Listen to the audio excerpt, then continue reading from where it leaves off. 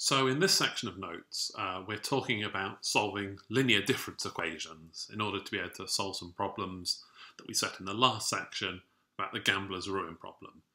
Now, I'm assuming you've read all the notes up to the point where this video is embedded.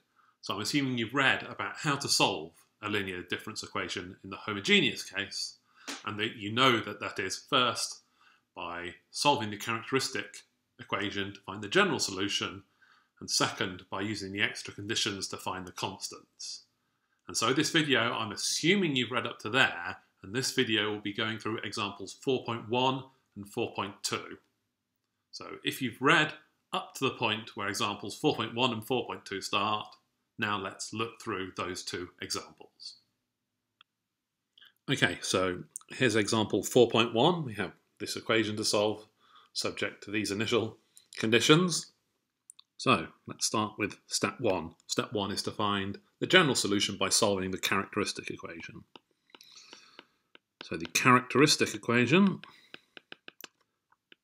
as you will have read, means replace the xn plus 2 with a lambda squared, the xn plus 1 with a lambda, and the xn just with 1. So we get lambda squared minus lambda minus 6 equals 0, and that quadratic equation factorizes, doesn't it? It's lambda minus 3 times lambda minus 2, which means we have two solutions. Sorry, lambda plus 2, which means we have two solutions, minus 2 and 3.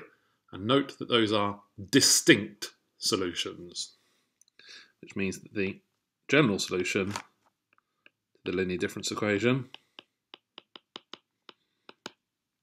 is xn equals a lots of minus 2 to the n plus b lots of 3 to the n, putting in those two values of lambda that we found from the characteristic equation.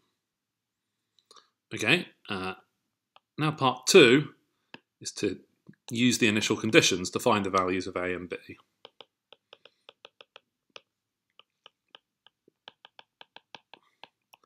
So the condition x naught equals 3 gives us x naught is, well, minus 2 to the naught will just be 1, and 3 to the naught will just be 1, so that will give us a plus b equals 3.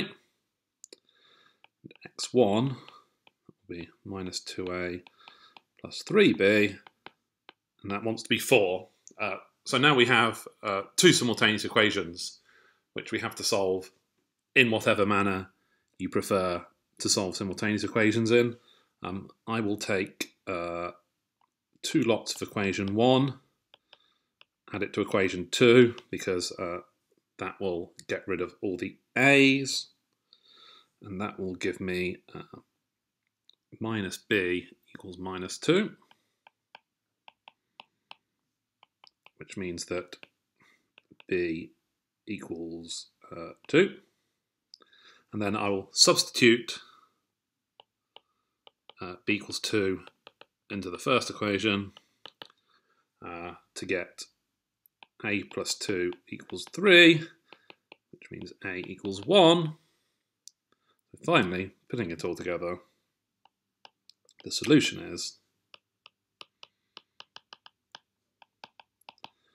xn equals a, which is 1, so that's just minus 2 to the n, plus b, which is 2, lots of 3 to the n. That's minus 2 to the n plus 2 lots of 3 to the n. Okay, for another example, we can look at example 4.2. And example 4.2 is to solve this linear difference equation subject to those initial conditions. So again, we begin in the same way. We write down the characteristic equation.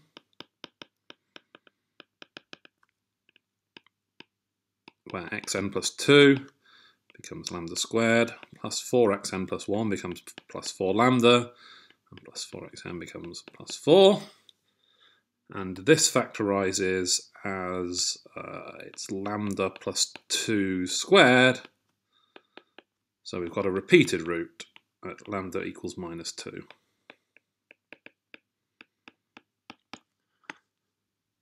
So remember that there's a special rule that we have to follow when we have a repeated root, which is that the general solution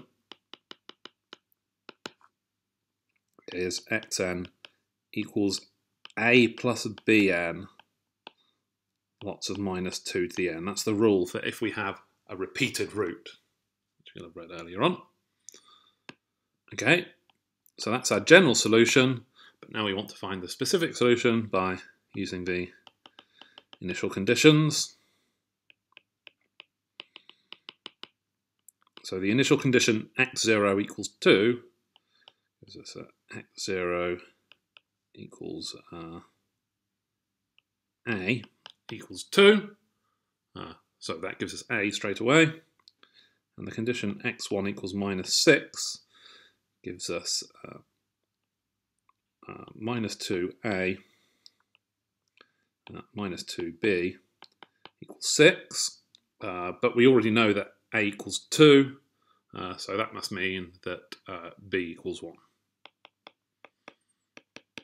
By solving those simultaneous equations, and thus the solution is xn equals a, which is 2, plus b, which is 1, n times -2 to the n. And that's the solution. So there's 2 examples of how to solve homogeneous linear difference equations.